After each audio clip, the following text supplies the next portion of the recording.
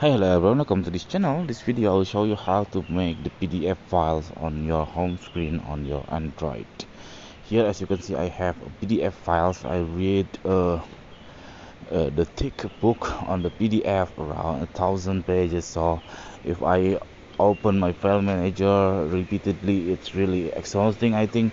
So instead of that, I put that PDF on my home screen. How to doing that? You just open your file manager on your phone. After that, you search for your PDF. For example, I want to try just randomly PDF files, and then for example this one, I will open it, and then you have to share it to the Google Drive. Find the Google Drive, you have to upload it to Google Drive. So I will skip this step because uh, it takes some time.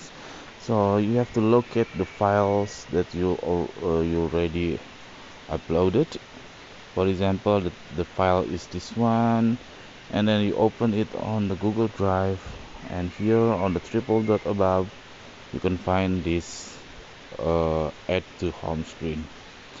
I don't know, basically on Android I think there is no option by default to make it on the home screen. So the trick is you have to upload it to the Google Drive and then use the function of Google Drive to make it on the home screen.